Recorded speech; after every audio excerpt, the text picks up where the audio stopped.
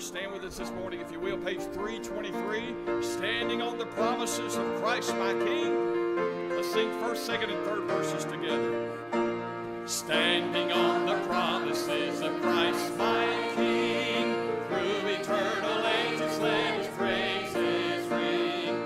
Glory in the highest I will shout and sing, standing on the promises of God.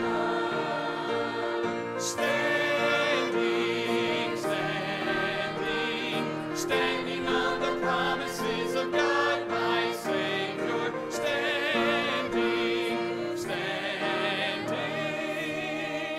I'm standing on the promises of God. Good, sing it today on the second. Standing on the promises that cannot fail.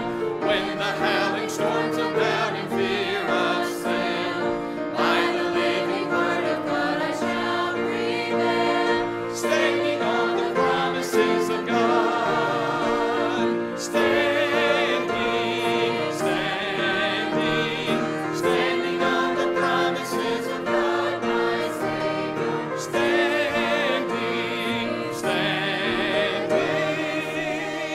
I'm standing on the promises of God. Let's add a smile to the last verse. Sing out with all you've got on the third together. Standing on the promises of Christ the Lord, bound to Him eternally by love's strong cord, overcoming daily by the Spirit's sword. Standing on the promises of God, sing now.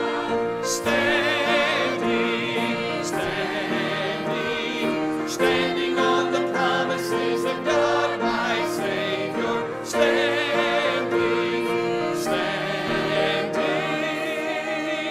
I'm standing on the promises of God.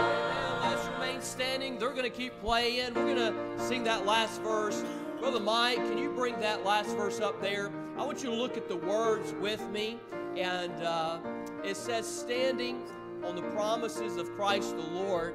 Many times we are pressed or convinced to stand on other areas of perhaps finances or confidence in government leaders or whatever that may be, and I think you understand. But we're going to find victory, we're going to find hope when we stand or we put our confidence in the Word of God and the Lord Jesus Christ, our Savior. Look at the words. It says, bound to Him eternally by love's strong cord. Well, we're celebrating Valentine's Day tomorrow. I'm thankful for the love of God. Amen. We're going to be talking about that this morning. Then, overcoming daily by the Spirit's sword. There's so many people today in America and across the world, really, that are defeated. We live in a defeated, discouraged society that says there's no hope, there's no way out. But I'm thankful I can overcome. We're going to look at that. Actually, Brother Holly has no idea what we're preaching this morning, but that's just simply the Lord, Him picking out that song, Overcoming Daily. I'm thankful we are conquerors through the Lord Jesus Christ. Amen? And when you think about the words, it'll be more meaningful to you. We're singing, we got substance to sing about today. Amen? Give it all you've got. Sing that last verse with all your heart once again today. Standing on the promises of Christ the Lord, bound to Him eternally by love's strong cord, overcoming daily by the Spirit's sword, standing on the promises of God,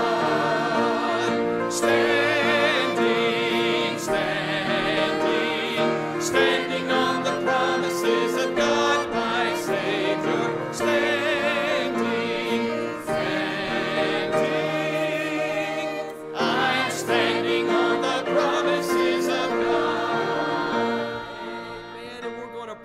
And then after that, you can be seated. I want to welcome you this morning to Temple Baptist Church. We believe it's the greatest church in the world, and we're so grateful for you being here on this rainy, chilly morning. Raise your hand if you got out and about outside and did some outdoor activities yesterday. Wasn't that a blessing? And a lot of the teenagers, not everyone was able to go, but a lot of our teenagers and junior and even the toddlers were able to go snow tubing yesterday. And so it was a wonderful day. We had a wonderful, safe trip, so we thank the Lord for that. But I can't believe the temperature swings are, I guess, just as this North Carolina. And so I'm still not going to switch it to New York or California or Florida. You know, if you're from those areas, you know, that's wonderful. We love those states. They're a part of our country. But, you know, I think we're just living in the best place of the country. I just really believe that. And so I guess we'll just have to take that. But I didn't realize it was supposed to rain this morning. So God bless you. Thank you so much for coming out in the little chilly weather and the cold. Thank you for being here. You are an encouragement to your pastor this morning, just simply with your faithfulness today and your spirit. And I appreciate you being faithful. We're looking forward to a wonderful day today in the house of God. I'm excited about this morning. And then also tonight we have a lot of things going on. And excited about exalting the Lord this morning through the singing, through the preaching. And as we go to the Lord in prayer, I want to encourage you to pray for a couple people. We have a couple that are in the hospital this morning. Do pray for Miss Gladys Belcher. I just found out just a while ago before the adult Bible class hour that she is in the hospital. And Marvin, she's at Forsyth, I'm assuming. And so pray for her with pneumonia. She's not doing well. So pray for her. Miss Beverly Smith is also in the hospital. I did not know that. She's been in the hospital for a week, and I did not know that till after the service on Wednesday night. And so we have talked to Mike yesterday, and my wife has been in touch with Mike as well, and also texted Miss Beverly. And so she's just, Miss Beverly is just, the chemotherapy has just zapped her and her blood. All the different numbers of all the different plate levels and all the different aspects of her blood system are just all out of whack. And so we really want to pray for Miss Beverly this morning. She needs your prayer. And then Tootie will be having an important test tomorrow, so remember that. Miss Wanda Michaels is not doing well. Melvin's here this morning, but Wanda is not doing well. So you pray for her especially. Just really, really weak. So you remember these: Miss Gladys, Wanda Michaels, Tootie, Miss Beverly Smith, specifically this morning. And then, of course, the bulletin on the back is just packed full of our prayer list. I encourage you to grab one of those and read it this week and pray for those in our church that have needs, all right? And then let's pray for our junior church and our children's church, our nursery staff over there. And I want you to be patient with us. Someone said a growing church is always in transition. And so I thank the Lord that we have that problem, amen? And so we're having to split the nursery. There's so many of the infant, toddler age young people that are being part of our services, and we're grateful for that. And so we're having to split that, and that means rearranging other classes. And so just work with us, be patient with us, and we're trying to get on the ball with that. And so we're going to be introducing a brand new ministry called the Wiggle Worms, okay? 2, 3, and 4-year-olds, and one of my children will be a part of that. We're excited about that. And I told my wife, I think it might have been yesterday or day before, I said we were purchasing, we got all these brand new toys and stuff for the nursery, these and the Wiggle Worms and all these. We're purchasing a good amount of brand new things that they would love. And I was talking to my wife, and I said, "Sweetie, I remember we used to do this for our own kids." And I said, "Sweetie, we're out of the baby stage now." And Ellie, our youngest, she'll be 4 this August. And it's just heartbreaking to me, I thought. And I know what you're thinking. Well, Pastor, you're not too old. But I know what I'm thinking, and I'm thinking it's over, okay? And but anyway, we love our children, but we are at max capacity. I promise you that, unless the Lord intervenes. And I trust the Lord knows best, all right? And but anyway, let's get back to a spiritual level today. But if you have a burden or a prayer request or a need in your life, would you raise your hand? And, we all have needs in our life. So let's go to the Lord in prayer together and ask God for His blessings this morning. Father, we love you. Thank you so much for allowing us to be back in church today. Thank you for a great crowd on this chilly, rainy morning. I am so encouraged by first-time visitors all throughout the auditorium, returning families being back with us. And Father, just a great crowd of our people being faithful, and I'm encouraged not only by their faithfulness, but their spirit. Thank you for being so good to us. And Father, we simply give you all the honor, praise, and glory, and credit and thanksgiving for what you've done and what you're doing in this place. And Father, we ask you to continue to bless, help the needs of our church family physically and emotionally and mentally, spiritually. We have still many that are not able to be with us because of physical precautions and so forth. And those who are watching online, we ask that you'd encourage them and bless them today. And Father, we ask that you be uplifted and magnified today through the singing, the preaching. We'll be careful to give you all the glory and the praise and thanksgiving for all that you do. We love you. In Jesus' name, amen. Well, you can be seated. Then I want to mention to you really quickly as you're being seated that if you have not received a visitor packet, we're going to try to get that to you as soon as possible here during the handshaking time. But if you have received a visitor packet, I want to encourage you to look down inside there. You should find a visitor card and also a pen provided there. And if you'd be so kind to fill that out for us and place that in the offering plate when it comes by in just a few moments, we'd love to have record of you being here with us this morning. Then I want to encourage you to be back with us tonight at 6 o'clock. I love our Sunday evening services. We have tremendous crowds. And I don't know, close maybe 85 to 100 roughly around that frame. And we just have great spirit, great crowds. And I want to encourage you to be back with us. We have a nursery meeting and nursery ministry meeting tonight after the evening service. So if you are in the nursery, if involved in the nursery ministry, we need to meet with you right over here just real quickly after the evening service tonight. So keep that in mind. And then also we have families joining the church tonight, so you don't want to miss that. And you see, Pastor, who is it? Well, you have to come and see, okay? And then also midweek service, don't forget about that. Midweek, this Wednesday, 7 o'clock, we're continuing our Bible study on the life of Elisha, teen program, junior and toddler Kids for Truth program. Keep all that in mind. Outreach program, 5 o'clock Wednesday.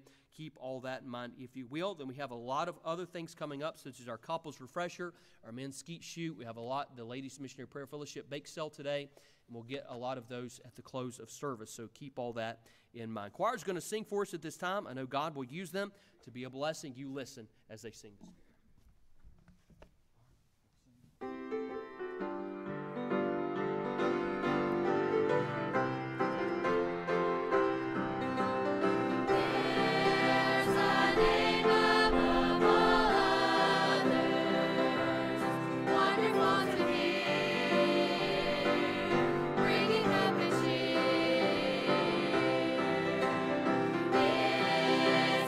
Lovely name of Jesus.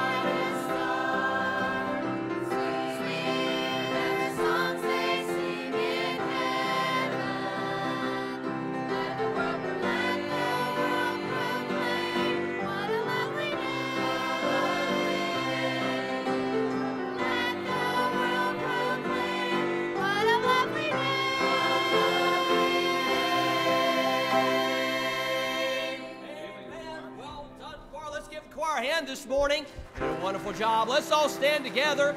Everyone standing all over the building, smiling, singing out unto the Lord with all your heart this morning. Amen. Holy, holy, holy. We don't sing this very often. This is a great, great church song.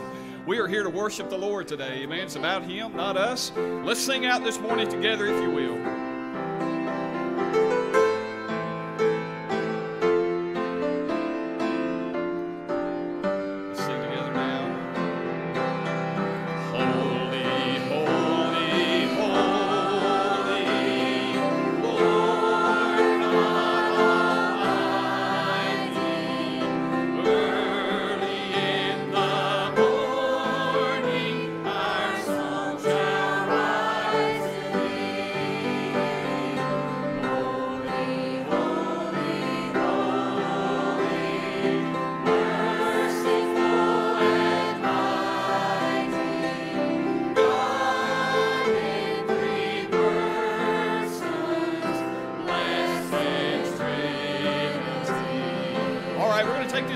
Turn around, fellowship with one another as the choir comes down.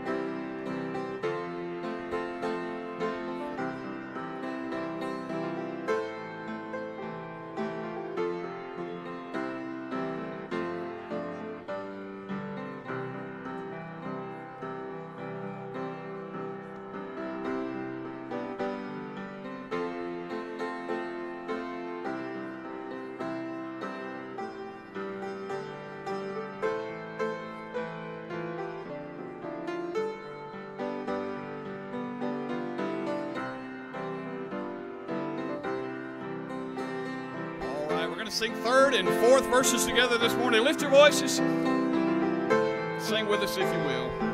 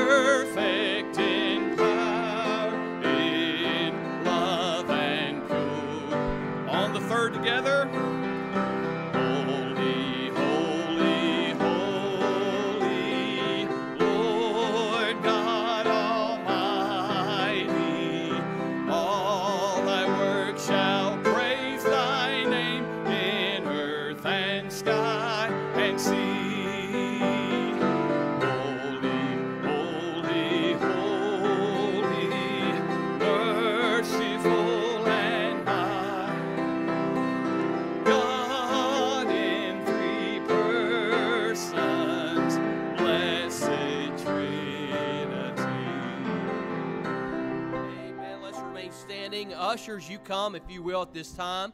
We're going to receive our offering this morning. I want to thank you so much for last week's offering. The depositors and the treasurers of our church let me know that the Building Fund Sunday offering was that was deposited was a little over $4,000, and so I mentioned that on Wednesday night, but again, just for this morning, if you didn't get to hear that, and so I thank the Lord for that, church. Where if you're brand new to our church, it's our Family Life Center or gym, and we're using this as an auditorium for the next 5 to 7 years as we plan, pray, and save for a new building. And Lord willing, this will come back into our gymnasium, Lord willing, in several years, and we'll build another building for an auditorium specifically. And so we're trying. I don't like debt. I don't know about you, but I want to save as much as we can, and for that in the future of our church. And so I'm excited. Thank you for being a part of that. And let's be faithful. We'll have those once a month. But let's be faithful today in our tithe and offering. Faith Promise Missions, you can label that, of course, on the envelope, whatever you like to do. If you didn't get your building fund in last week for Building Fund Sunday and you would like to do that today, you're welcome to do that as well, all right? And then just real quickly before we pray, if you're here for the very first time and just have received a visitor packet, if you'll fill that visitor card out, place that in the offering plate. We'd love to have record of you being with us. So if you'd be so kind to do that, we'd appreciate that very much. Or you could give it to myself or one of the ushers at the close of service today, okay? Let's go to the Lord in prayer and ask God for His blessings. And I'm going to ask Micah Holly if you'll lead us, Lord, in prayer over the offering today.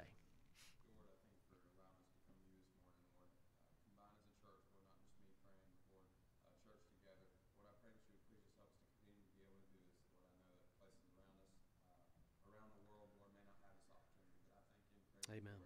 God, I pray that you please help this offering, help us to bless you and bless the ones who are giving, Lord. Just please touch our hearts, touch our souls today as Pastor preaches. Help us to listen intently to his word and your word more importantly, Lord. Amen. You can be seated. Kids choir is going to sing for us. I know they will be a blessing as they sing this wonderful song this morning.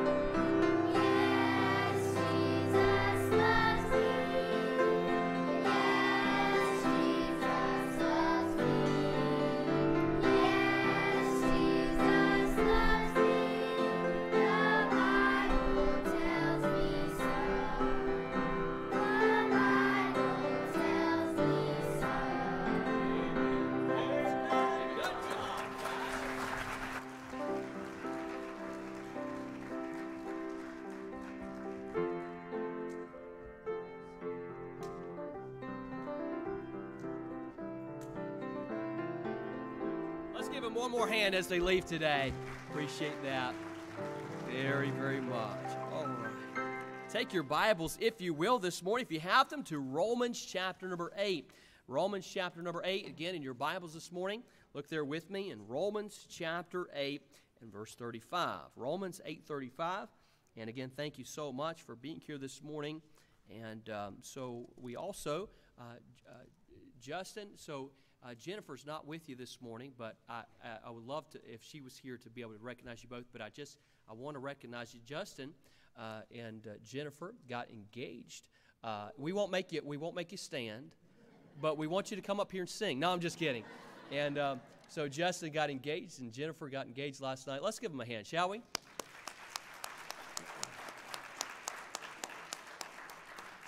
And I remember doing that many years ago. No, that wasn't that too long ago. But we'll celebrate 12 years this year. It seems like yesterday. It really does. And so I'm grateful for the wife that God has given me. And man findeth a wife findeth a good thing, the Bible says in Proverbs. And so I'm grateful for that. We have a lot of single guys. And ladies, if you're listening online today by any chance, and I don't know what it is. Most churches have an issue. They don't have an issue, but they just have a lot of, single young ladies between the age of 18 and, 35 or whatever it may be, just tons of single ladies. We got all these single guys. My wife has often said, we don't have a lot of single ladies, we have a lot of single guys.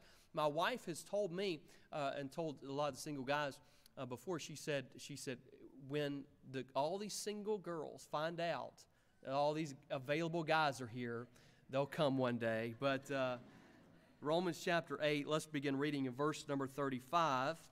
We're going to skip around just a little bit this morning for our series. We've been in our series on the series of faith in Hebrews chapter number 11, and we've been in that for several weeks. We'll continue that, Lord willing, next week.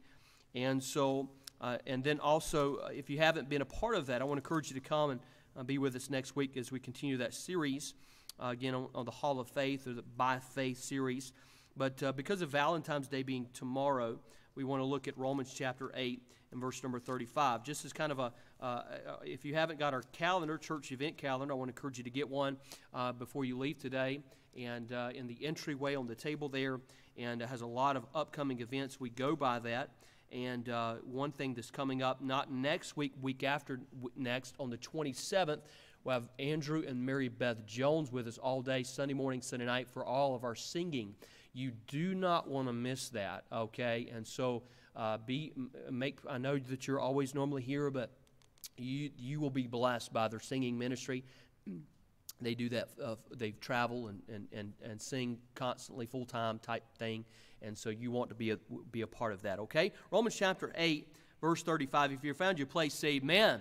Verse 35, the Bible says, who shall separate us from the love of Christ? Shall tribulation or distress or persecution or famine or nakedness or peril or sword? As it is written, for thy sake we are killed all the day long. We are counted as sheep for the slaughter. Nay, in all these things we are more than conquerors through him that loved us. For I am persuaded that neither death, nor life, nor angels, nor principalities, nor powers, nor things present, nor things to come, nor height, nor depth, nor any other creature shall be able to separate us from the love of God, which is in Christ Jesus our Lord. And this morning I want to talk to you about the subject of God's love confirms. And tonight will it won't be the same message, but tonight will be a continuation of this God's love, and we'll reveal that this evening at 6 o'clock. But God's love confirms. And, many times when I make a transaction with my debit card through Amazon or Walmart or wherever that may be, when I make a transaction, they always give me a confirmation number. And usually it's a long digit number, maybe 8 digits or whatever it may be. And what that is that's confirming, that's giving me confirmation of what the transaction has taken place, that my debit card was, used to be taking out, $100 for groceries. Now it's, $327 for groceries. And I'm kidding a little bit, but you could appreciate that. But, the debit card has been, the transaction has gone by this certain amount. And this number is confirming that. Well, in verse number 35 of Romans chapter number 8, the Lord is giving us a confirmation regarding what has taken place for us, and that is His love for you and I. And can I say, one of the greatest things about Christianity is love. One of the greatest things about Christianity is love. In our committed class this morning over in Heritage Hall, we talked about 1 Corinthians chapter 13. It defines what love is according to God, what true love is. We say, I love Dario, or I love this situation, this organization. And truly, if I compare that to my wife, I couldn't say I love Dario like I love my wife, because that's not true. I love Dario, but I truly like Dario in that relationship, because I truly love my wife. I would sacrifice for my wife, you see. And so God says, I want you to love like I love you. And God's love is perfect, it's unconditional, it's unchanging, it's constant, it's pure, it's not with a side of motive on it. God loves us The Bible says even though we were sinners, even though we did wrong against Him, God still loves us. And we have been told of God's love. The children sung for us a while ago, Jesus loves me, this I know. You say, well, isn't that kind of an old song? It is, but may the Lord help us to get a hold of these meanings. And we'll see more about that tonight. But if it will sink in our heart and mind that God loves us unconditionally, it will really change our Christian lives. It really will give you the motive of the Christian life. Nobody will have to encourage you and challenge you to come to church or tell others about Christ or give or whatever it may be. We will be motivated by the love of Christ and the fact, not that I love Him, but He loves you and I. And we've been told by God's love through the Bible. John 3:16, for God so loved the world. Okay, so we're told that God loves us. And then we're shown that God loves us. For God so loved the world that He gave His only begotten Son. So we're shown God's love to us through Calvary and what Jesus has done for us. And then daily, we should, as a church, we should experience God's love through one another, right? We're told of God's love for us. God said, I love you, even though you were a sinner. God says, I'm going to show you I love you by dying for your sins. But then we're to experience God's love one with another because Jesus said this in John 15:12. This is my commandment. God didn't say, I'm giving you an option to love one another. Jesus didn't say, this is a good suggestion. Jesus said, this is a commandment that I'm giving you, that you love one another. But it doesn't stop there. He says, as I have loved you. Dear sir, we are to love our wives. The Bible says very clearly in the New Testament, husbands, love your wives. Can I get an amen from a husband? If you want a good meal tonight, husbands, you better say amen, all right? And if you want a box of chocolates, you better say amen. Ladies, we're to love our husbands. Ladies, can I get an amen? Thank you. We're to love our husbands. We're to love one another. Hey, church, are we to love the person in the other section? Amen. We're to love others. We're to love our children. Children, you're to love your parents. Teenagers, you're to love your parents. You say, well, they just don't understand everything. They don't understand me, but they love you, and you should love them. We should love one another, but it doesn't stop there. Love others as God has loved us. That takes it to a whole different level. That means I'm to love others, no matter who it is, even though it may be somebody who despises me. I'm to love them just like God has showed me His love for me. Sacrificial love, unconditional love. And so we are told of God's love. We're shown God's love. We are to experience God's love. And I hope that you have experienced someone loving you in life. I think some people go through life, and my heart goes out to them because I feel like they do not get shown love very much. And that makes God's love all so much more precious to them.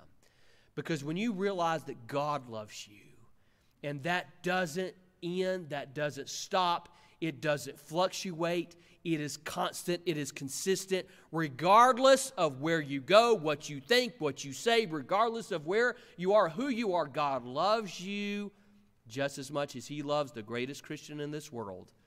It'll change your life. And this morning, again, in Romans 8:35 through verses number 39, we see God's love, and we're confirmed of that.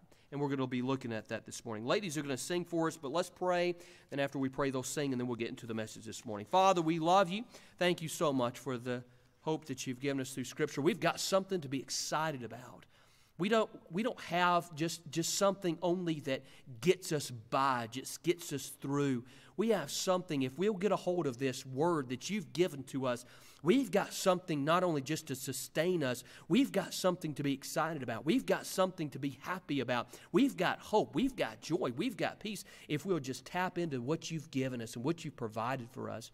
Father, we thank you for salvation. Father, many of us would not even be here in this room assembled together if it wasn't for your grace and love for us and dying for us at Calvary. And Father, I pray that there's someone in this building that does not know the love of Christ, that they would experience that this morning through accepting you as their Savior. They would realize that you love them so much that you died for them. And Father, help us that are believers, that have accepted Christ. Father, help us to experience that love for other people. Help us to be that funnel that you can use to love others through. And Father, instead of showing hatred and disdain and criticism for everybody that we meet, help us to love others as you've loved us. And I pray that you'd help that to be a dominant characteristic in our lives, not just in Valentine's weekend, not just Valentine's Day, but Father, through our lives daily, because we're a child of God. We represent you. Help us with that. And I pray that you'd use me as I preach this morning. Give me exactly what you'd have me to say, please. We love you. And bless these ladies as they sing, please. In Jesus' name, amen.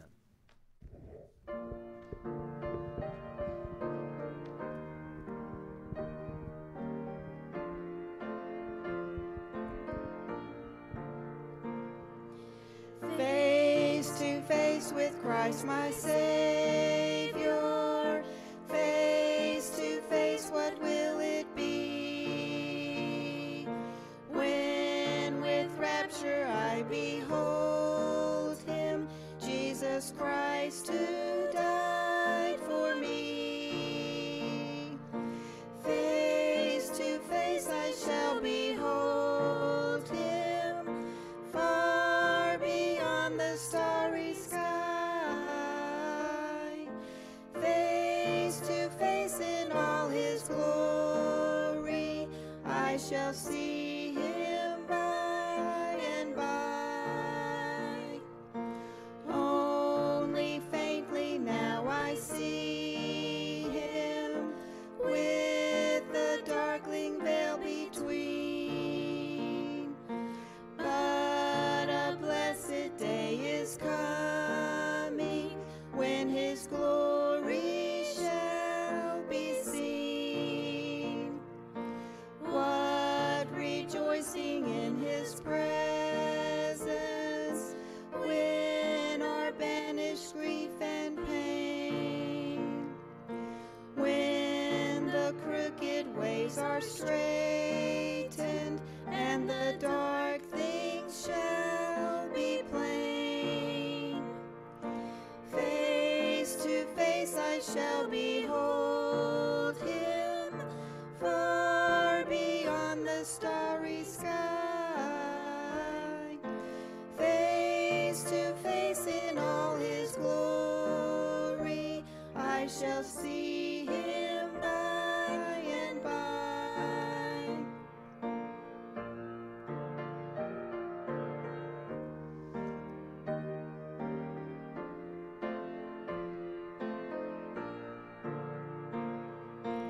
Face to face, oh blissful moment, face to see and know. Face to face with my Redeemer, Jesus Christ who loves me so.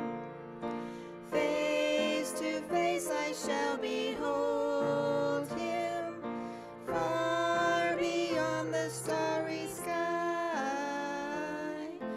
Face to face in all His glory, I shall see Him by and by. Face to face in all His glory, I shall see Him by and by.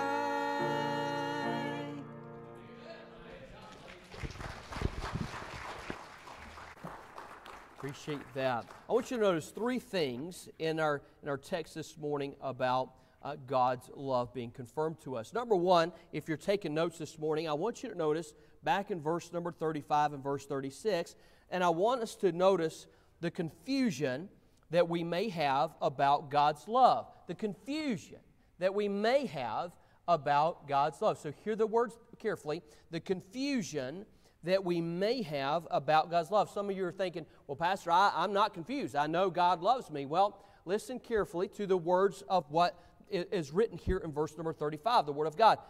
The Bible says, who shall separate us from the love of Christ?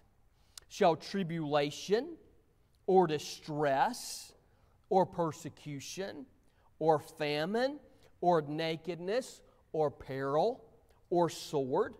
As is it written, for thy sake we are killed all the day long, we are accounted as sheep for the slaughter. So as a result of problems in life, and can I just ask you this morning to raise your hand if you have ever dealt with a problem so far in 2022? Anybody? I want to raise my hand first. I want to raise both of mine. Hey, listen, yeah. Frustrations. But look at our text, verse 35. He names some things that really we deal with. Tribulation. That's not referring to the great tribulation. We know that's coming, right?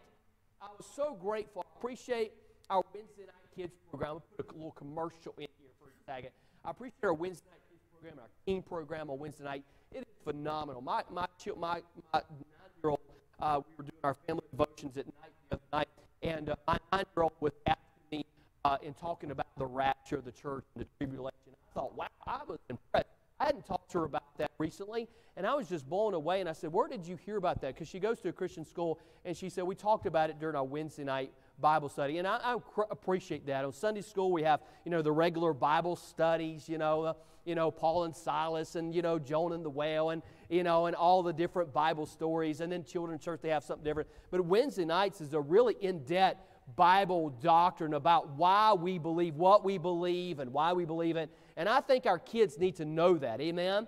And I appreciate so much our Wednesday night youth programs. We had a young lady, Miss Patricia, was witnessing to Kennedy just the other week. She trusted Christ as her personal Savior. All of that stemming from the Wednesday night program, and I thank God for that. But I want to say that we have, I don't know where all of that came from, but the tribulation, it's not referring to the tribulation, the great tribulation that we know of in the last book of the Bible, in book of Revelation. That is coming, okay? And I thank the Lord if you are saved, if we are saved, we're not going through that, amen? We're going to experience the rapture of the church where Jesus comes back in the clouds. He calls us up to be with Him, and we're forever with the Lord. That's what the Bible teaches us. We're not going to have to go through the wrath of God.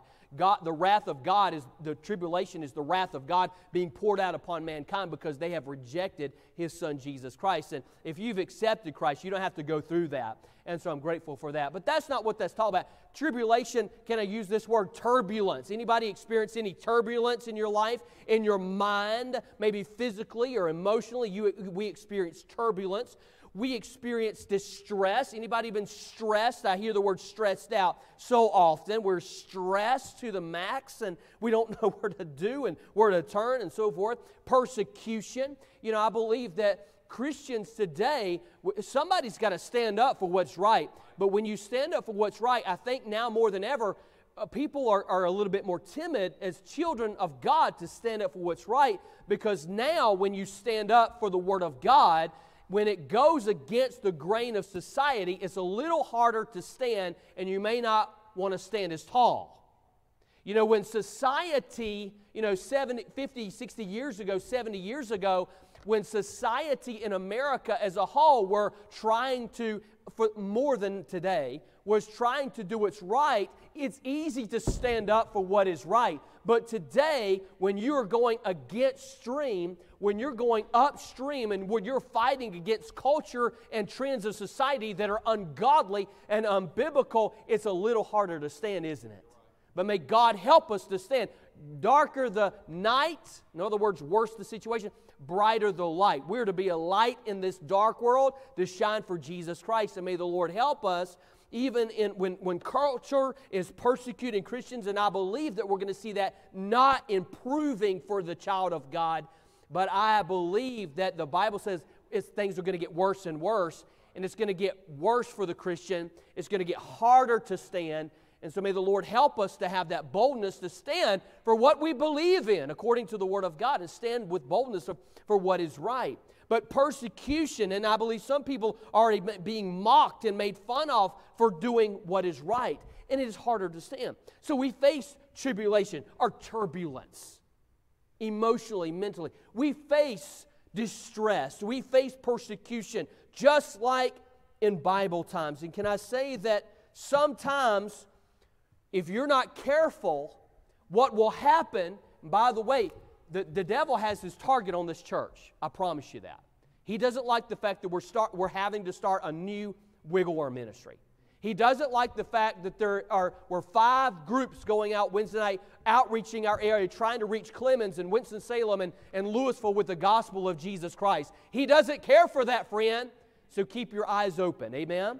And so pray. Keep on the armor of God in Ephesians chapter number 6. And let's get in and be serious about this thing and be careful, because the devil is going to fight your family. He's going to fight your marriage. He's going to fight your church, because he doesn't love what we're doing for the Lord, okay?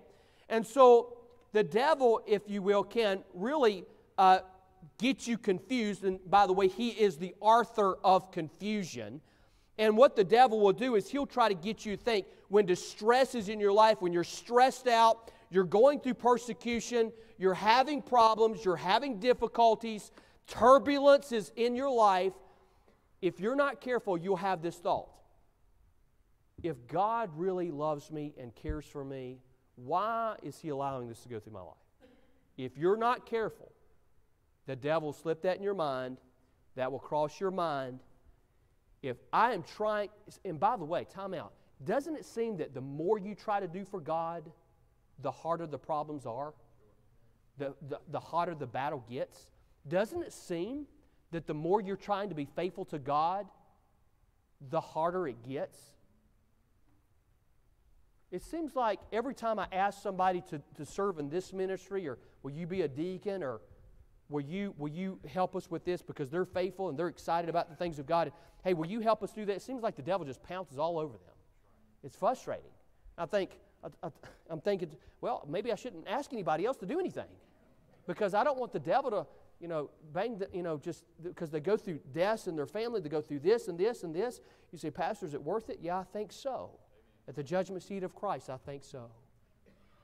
But it's hard. It's rough and living for the Lord. And we face this, and sometimes if you're not careful, you'll have this idea, why do godly people suffer? Don't you think that went through Job's mind? Why am I suffering? I'm trying to do what's right in the sight of God. It's all throughout the Word of God. Anytime that you're trying to do right, you're going to face trials. You're going to face persecutions. You're going to face troubles and trials. And the truth of the matter is, if you're not careful, you'll have this confusion in your mind. If God really loved me, if God really cares for me, why would He allow this? Well, maybe just 2 things really quickly. Maybe to conform us to Christ. Jesus, let me just read you some prophecy about His life. Isaiah 53:3 says this, He, that is Jesus, is despised. Hold it. We're talking about the King of Kings. We're talking about the Lord of Lords. Yes, He didn't come the first time to be exalted as King. He came the first time to die on the cross for our sins. And during those 33 and a half years that He lived, He was despised, friend. His own people, the Jewish people, cast Him out. His own people took Him to the Roman government to have Him crucified. His own people rejected Him. His own people did not believe Him, who He was. He is despised and rejected of men. This is about Jesus. It characterizes Jesus, a man of sorrows. You say, not my Jesus, not my Savior who loves me. Yes, He went through that for you and your sins and mine. Acquainted with grief. And we hid, as it were, our faces from Him. He was despised and we esteemed Him not. So Jesus went through all of this grief. He was a man of sorrows, a man of grief. And we are to be conformed to Christ, are we not? We're to be, that's what a Christian means. When you say, yeah, I'm a Christian, it means I am trying to be like Christ. The term came as people in the city of Antioch, and the early church was trying to be like Christ, and they made fun of them. Actually, they were mocking them and calling them little Christians because they were trying to be like Christ so much. And now we turn that thing around and we use it so carelessly now. But Christians, if we're going to be like Christ, then we're going to have to conform to Christ, and that means we're going to go through difficulties. And can I say, maybe we're going through we're going somewhere with this message, so hang on. Maybe we're going through the turbulence and the distress and the persecution to conform us to Christ. Maybe we're going through turbulence to get closer to Christ. You know what I found out in my life? It is not when everything is going perfect and when the finances are above, everything is just flowing perfectly, then everybody's happy. Our 3 children are just getting along and everything, which is we haven't experienced that yet, but hopefully one day. And when everybody's in harmony and, everything is just wonderful, everything's going great, it's those times, it's not those times when I'm generally on my knees and saying, oh God, I don't know what else to do.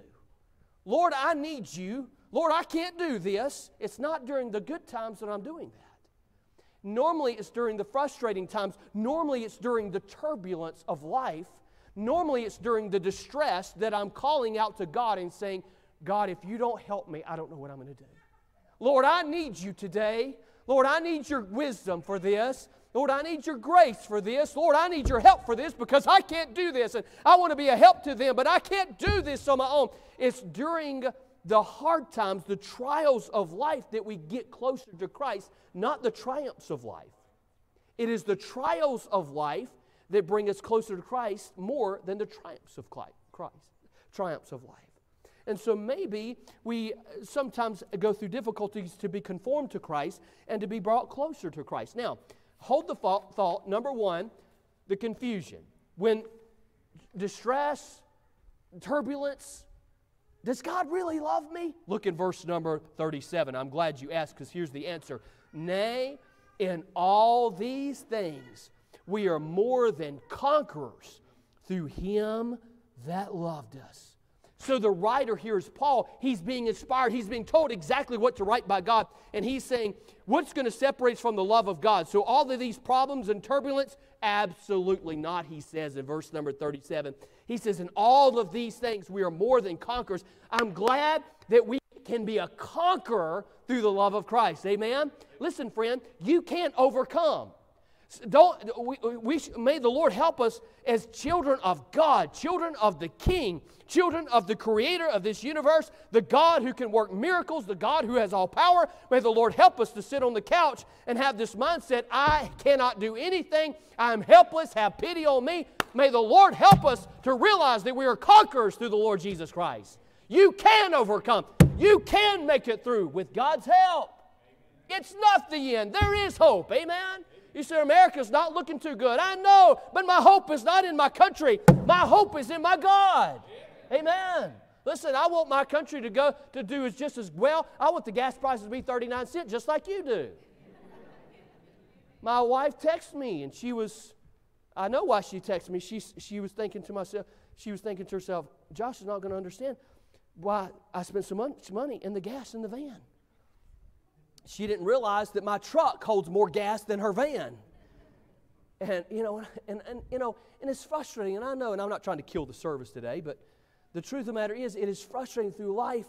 But listen, I want things to go good just as much as you do. But listen, if your hope is in the government, if your hope is in your money and your stocks, listen, friend, get your hope in the Lord. Transfer that hope over. I'm not saying don't try to work and produce something better and vote. I'm not saying let's not do all that and give up our country. I'm not saying that. But I'm simply saying where you're standing, where your hope is in, may it be in the Lord, because we become conquerors through the Lord and His love. Listen, through Christ, we're able to conquer death.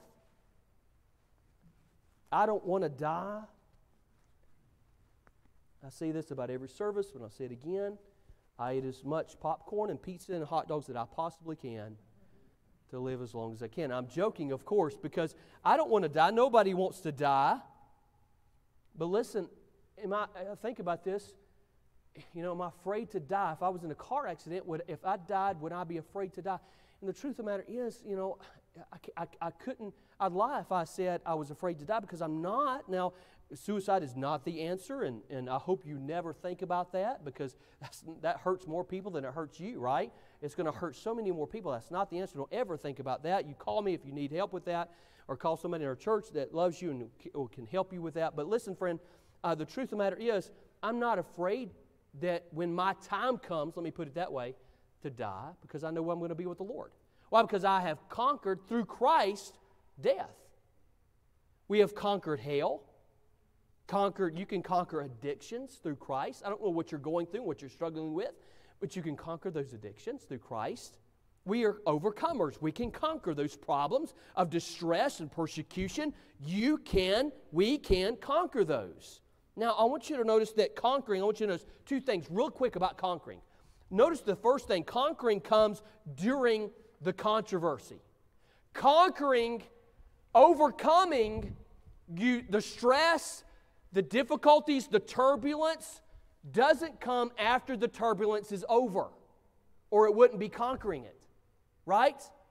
We do not conquer unless we're in the battle.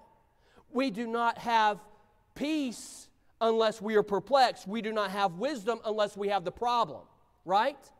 And so, look at verse number 37 quickly. Everybody, real quick this morning. If you're still awake with me, say amen.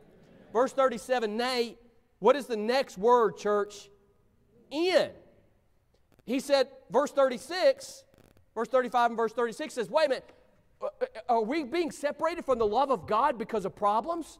He says, verse 37, nay, no. We are conquerors. We are conquerors in all these things. What things? The tribulation, the problems. We become conquerors in or during the controversy. Notice the next thing. Conquering comes not only during the controversy, but conquering comes directly through Christ. Some people say, I want to wait till I get better to get saved, or I'm going to get in church after I get these things worked out. You're going the opposite direction God wants you to. God says, get to the cross. God says, go to Jesus, get it right. God will take care of you from the inside out. We try to work from the outside in. God says, I'm working from the inside out. God says, you run to the cross. Notice verse 37, nay, in other words, during the problems, during the tribulation, the turbulence, during the stress, in all these things, we are more than conquerors. What does it say? Through Him that loved us. Listen, friend, we cannot conquer anything apart from Christ. We cannot conquer anything apart from Christ. Paul didn't say we are conquerors, period. He said we are conquerors through Christ. Can I say that through Christ and His salvation, as we've already mentioned, we can conquer death? The Bible says in 1 Corinthians chapter 15, verse number 54, listen carefully what it says. So when this corruptible shall have put on incorruption, and this mortal shall have put on immortality, then shall be brought to pass the saying that is written, death is swallowed up in victory. Verse 55 says, O death, where is thy sting? O grave, where is thy victory? The sting of death is sin, and the strength of sin is the law. But thanks be to God, which giveth us the victory through our Lord Jesus Christ. You see, it's through salvation in the Lord Jesus Christ, not my own works, that I can conquer death and hell. I'm not going to hell. I have conquered that. You say, how'd you do that? Through Christ. Because He died for me. It's not what I've done. It's not my wisdom, my intelligence. It's not in my efforts. It's not in my works. It's not that I'm a good boy. It's not that I am a good person. It's the fact that Jesus shed His blood for me 2,000 years ago in a place called Calvary. And I trusted Him, the fact that He died for me, and I asked Him to come into my heart, forgive me for being a sinner, and come into my heart and save me. And the moment that I did that, God says, now you have eternal life, and now you have conquered death and hell. You see, the very moment that Josh Boles dies, whenever that will be, I hope it's 127, when Josh Boles dies, the very last breath that I take here will be my first breath next in heaven. I've conquered death through Christ. And if you're here this morning, you've never been saved, you need to trust Christ as your Savior. Because the only way that you're going to escape and conquer death and hell is through the cross, is through the Lord Jesus Christ, by accepting Him as your Savior and your only way to go to heaven.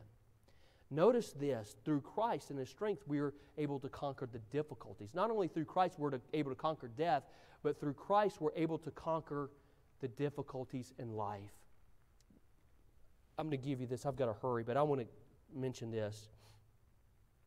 Paul, he's writing this. Paul had a problem just like you did. He called it a thorn in the flesh. We don't know exactly what it was, but he had something in his life. He said, Lord, I want it out of my life. And he asked Him 3 times that same thing. Lord, please remove this problem out of my life. Get it out, Lord, please. 3 times. And God says, Paul, I'm not going to do that. But He did say this, my grace is sufficient for thee. For my grace is sufficient for thee, for my strength is made perfect in weakness. So God says, Paul, you've got your difficulty, and I'm not going to remove the difficulty because I'm going to use it in your life for something. But Paul, I am going to give you the strength or the grace through that difficulty. And Paul rejoiced in the grace that God had given him.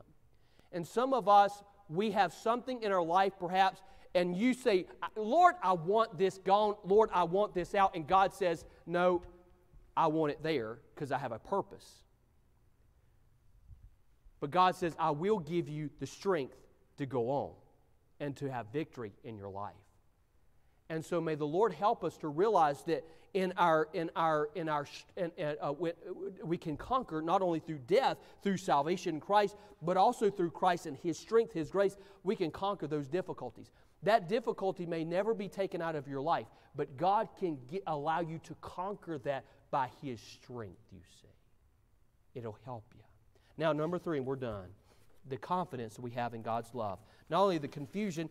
Pastor, if God loves me, why am I going through so much stress, so much problems, why am I being mocked, and why am I going through all this turbulence? Well, maybe to conform you to Christ, maybe to draw you closer to Him. May we inventory our lives. And then secondly, we can conquer so many things. Not only death and hell, but also the problems, the struggles. But it's through Christ that we conquer that, not in our own ability. But number 3, the confidence. Notice what he says in verse number 38 again. For I am persuaded. Now again, he's speaking, God is speaking through him here. For I am persuaded that neither death, nor life, nor angels, nor principalities, nor power, nor things present, nor things to come, nor height, nor depth, nor any other creature shall be able to separate us from the love of God, which is in Christ Jesus our Lord. In other words, God is not going to quit taking care of you. God is not going to quit loving you. God is not going to quit blessing you. He's going to keep on going. And we can have confidence in that. Listen, we can have confidence in God's love for us through the possibilities of life. Whether it's death or life, whether you live this life to a wonderful old age or whether you die prematurely, whatever it may be, God's love will never fail you. I like especially in verse 38 when it says, nor things present, nor things to come. I don't know what you're dealing with presently, and I don't know what's in our lives to come. Nobody can see the future, but I do know this. I am persuaded of this, as Paul said, that whatever comes and whatever is, God will always be there for you. God's love is unchanging, and God has a purpose, and God has a plan. May the Lord help us just to seek Him with the strength to continue on. We have confidence in God's love through the possibilities of life. We have confidence in God's love through the powers of life. Look in verse 38, he says, nor angels, nor principalities, nor powers. That can mean a whole lot of things. It can mean the powers of Satan. It can mean the powers of government, whatever it may be. I don't know what those powers all could possibly consist of, but God's love through all of the problems of life never fluctuate. And lastly, we can have confidence of God's love through the personalities of life. Verse 39 says, neither nor height, nor depth, nor any other creature. You know, I like what Jesus, He used the illustration. He says, when you get saved, it's like you're in the palm of my hand, and no one can pluck you out of my hand. When you get saved, you're there forever. You're in Christ. No one can pluck you out of Jesus' hand. I'm grateful for that. No one can get you, keep God from loving you and for being gracious to you and helping you in time of need. Nobody can prevent that. Not even the powers of hell. No personality. You say you don't understand the influence of so-and-so. Nobody is greater than God. And nothing's going to separate you from the love of God.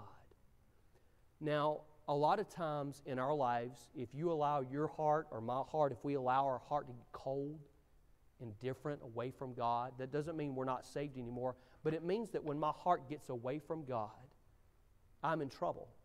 Because I have forgotten who my refuge is. I have forgotten who my go-to is. And if you get your heart cold and indifferent away from God, you don't have a desire for God's Word. You don't have a desire to pray. You don't have a desire for go to church. We're kind of like that prodigal son that gets away from the Father. And can I say this? God is still wanting you to come back to Him. But if you're not careful, you'll get that cold and indifferent heart, and you'll be going to other sources for your strength and overcoming and your conquering because of your problems. Come here for a minute. Problems don't go away. Until you get to heaven, if you're saved, until you get to heaven, we're going to deal with problems and complications and stress and turbulence. But what you do with those when they come is going to make the difference in your life, whether you experience the victory or whether we get farther and further away from God. And a lot of people are children of God, and they're overwhelmed. I don't know what to do. And instead of running to church, and instead of running to God's Word, and instead of running to prayer, they're running to Facebook and running to this counselor. And I'm not saying counselors are wrong, because counselors are good. It's biblical. But go to a spiritual counselor who's going to give you the Word of God. And they're running here. I'm not criticizing you if you're doing that. I'm saying run to the cross. That is how you're going to conquer. That is how you're going to overcome. It is through Jesus. Not in your ability, not in my ability, not in somebody else's ability, but God's ability. I wonder if you're here this morning and you've never trusted Christ. You'll never be able to overcome if you don't trust Christ as your personal Savior. And I wonder if you're here this morning and you are a child of God and you have some difficulties, you have some turbulence going on like everybody in this room. Don't think that you're different than anybody else. But if you have turbulence in your life, I wonder if you'd run to the altar and say, Lord, I've been trying to seek advice from everybody else except you. Lord, I need to conquer this. And Lord, I know that you're all powerful. And I know, Lord, you can give me what I need to conquer and overcome this because you love me. And you have the best interest in mind for me. And Lord, I'm running to you. And I'm going to get plugged into you. Whatever it takes, I'm just going to get plugged into you. I wonder if you do that this morning. I wonder if you do that. With heads bowed and eyes are closed, let's stand together. Musicians are coming. We're standing quietly to our feet. Heads are bowed, eyes are closed. I wonder if you'd raise your hand this morning and say, Pastor, I know for sure if I died today, I'd go to heaven. I don't have fear. I don't want to die, but I have no fear because I know I've trusted Christ as my Savior. I know I'm a child of God. Would you lift up your hand this morning and say, Pastor, I know for sure. How about it? Thank you. You can put those hands down. I wonder if you're here this morning, you say, Pastor, I'll be honest with you as our musicians begin playing. Pastor, I realize in my heart right now, I know I'm not saved. I've never placed my faith in Christ, and I know I need to do that. I know the punishment of death and eternity in hell. I know that. And I want to be conqueror of that. Well, it's through Christ. I'm not going to come to you. I'm not going to call your name out. I would not embarrass you for nothing in this world. I like to put myself in your shoes. But if you're here this morning, you have a need and you've never trusted Christ, you'd like for me to pray for you in my own private time with the Lord, would you raise your hand and hold it there for just a second? Anybody like that this morning? Raise it up and hold it there for just a second. Anybody like that? Pray for me, Pastor. I need to get saved. How about this morning? If you're a child of God, and you say, Pastor, I've got some turbulence in my life, and I need to conquer that. I need to overcome that. Would you pray for me? Would you raise your hand this morning? How about it? I see hands all throughout the building. Why don't you run to the altar this morning? Why don't you get some help today? Brother Holly's going to sing for us. As he's singing, why don't you come? The altar's open. How about it? Would you come right now? Heads are bowed, eyes are closed. How about it? Folks are coming. How about it? Dad, Mom, why don't you come to the altar and get some help? How about it? Child of God, how about it? Would you come? If you're not saved, would you come and trust Christ as your Savior? Without Him, I would be drifting like a ship without a sail.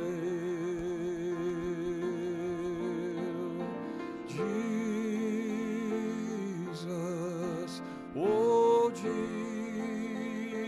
Jesus, do you know Him today? Please don't turn Him away, oh Jesus.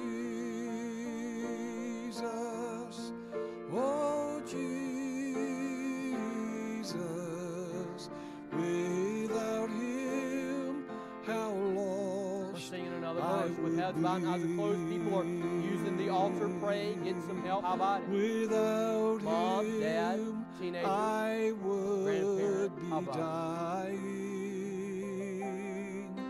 Without him, I'd be enslaved. Without him, life would be hopeless. But with Jesus, thank God, I'm saved.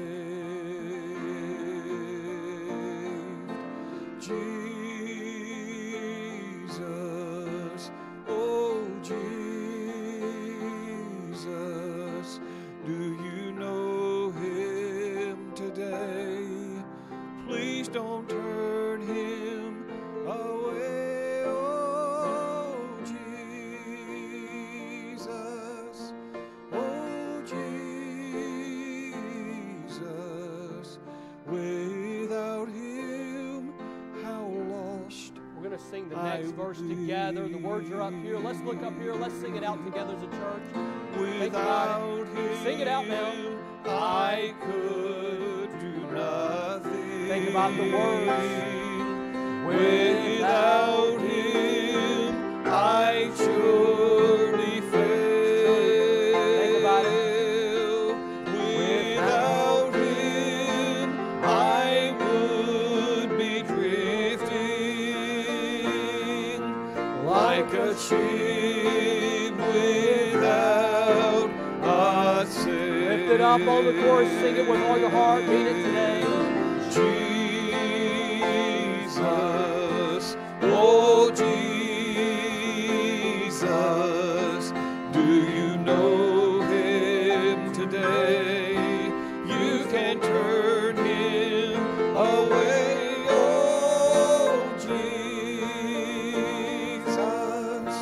oh Jesus. Without him, how lost I would be. Let's pray together. Father, we love you this morning. And I pray that you'd help all of us to realize that we can overcome, we can be conquerors through your love. Father, you have our best interest in mind.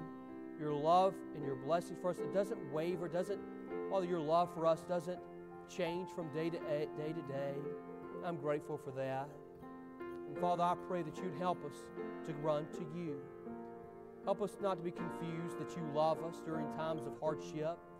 Father, help us to cling to the cross, to run to you, to get help, to find confidence in the power of God. Father, we love you. Bless the remaining part of the service tonight. Please, in Jesus' name, amen. You can be seated. We're going to have our announcements, and then we'll be dismissed this morning. And so keep the announcements in mind, if you will. Miss Holly and Daniel, they're already gone, aren't they? Okay, they're going to do the tickets. I'll mention that in just a second. The video announcements will be short. Listen very carefully this morning.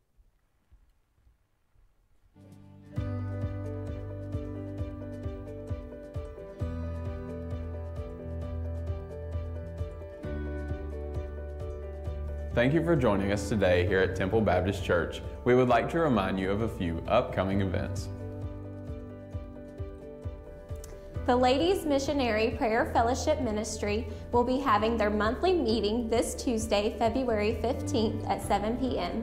Join us in the Activity Center as we draw new heart sisters and enjoy a great time of fellowship encouragement with the ladies of our church. Our Ladies Missionary Prayer Fellowship is having a craft and bake sale today in the Activity Center. Drop by before or after each service today for a sweet treat or special gift that will help enable this ministry of our church be a blessing to others. Our men's skeet shoot has been rescheduled to Saturday, February 26th. We are looking forward to this great time of fun and fellowship with the men of our church. If you would like to be a part, please see the sign-up sheet today located in the entryway. Our couples refresher will be this Saturday evening, February 19th at 6 p.m. We are looking forward to this fun and helpful event in our Heritage Hall that is intended to strengthen each couple's relationship. The cost is $20 per couple, and payments can be made after either service today in the Activity Center. We would like to have an updated list of all the birthdays and anniversaries of our church family so that we can celebrate these special dates with you.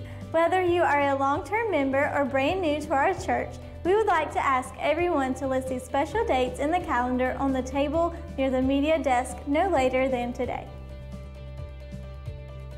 Once again, thank you for joining us this morning. We would like to invite each family to be with us again at 6:00 p.m. for our evening service. We are looking forward to special singing as well as a helpful message from God's Word. Amen. All right, let's all stand together once again. And as you're standing, I want to go over this real quickly with you. Don't forget about signing up for the men's skeet shoot, fellas, if you are interested in that. And I think we've got 16 so far. I think that's one of the largest numbers we've had for that. That's wonderful. And so keep that in mind, if you will. If you cannot go, we need you to mark your name out. But if you can, leave it on there. Sign up if you like to. And then also, this is very important. You need to pick up your tickets today. And they look like this. They're very beautiful tickets. They say there's a misprint on there. It says 5 o'clock. It is not 5 o'clock. It is 6 o'clock, okay? You say, why didn't you change that? Well, if you mistake that, you're going to be early, not late, okay? And so, these are one ticket. Each one will have a ticket. You'll need to bring this. These have numbers on them. You'll need to bring these to the Couples Refresher this coming Saturday in Heritage Hall at 6 o'clock. But you need to pay for your ticket today, $20 per couple. If you don't have the money, you see me, and we'll get you taken care of, okay? But we want you to come, and that sign-up sheet already has been taken up. But keep that in mind, if you will, please. Then also, if you're going to be here, if you know you're going to be here tonight, that would be helpful to go ahead and do that after church tonight.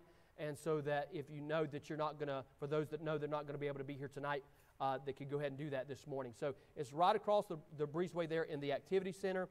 Keep that in mind, if you will. Then the Ladies Missionary Prayer Fellowship, I know they got some great stuff over there and to eat, snack on, and so forth. So keep that in mind, if you will. And it's good for your dieting, those that are continuing that, okay? And I'm joking, of course, but keep that in mind, if you will, okay?